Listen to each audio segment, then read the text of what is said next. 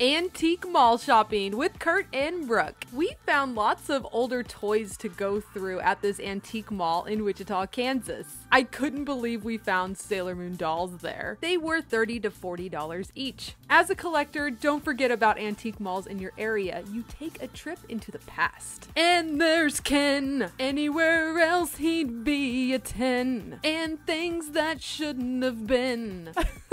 I also surprisingly found some Lion King merchandise from the 90s. I was absolutely shocked at this Simba lunchbox from the 90s. I had to purchase it. It was $50. No regrets. Let me know what you guys have found when you go antique mall shopping.